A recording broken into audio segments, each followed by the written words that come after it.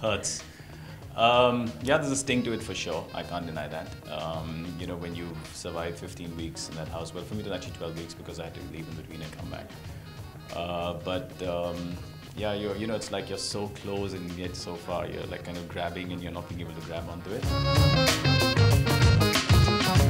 You know, the problem is with me, I have this side of me that always, even though you believe that you can do it, you always feel very shy of accepting that fact. I think the people inside the house kind of gauged and said that, you know, you're going to be a finalist. I was always very shy of the fact. I'd always back off and say, no, it's your kindness. And my heart is that Rochelle will win. Yes, she is, of course, my partner, but at the same time, I also think in terms of how I would see it as an audience, I think she's real. I think she strategizes but doesn't over-strategize. Everything is not strategy for her. The person who wins this show is not necessarily the best game player, but the person who is real but also has the intelligence to play the game.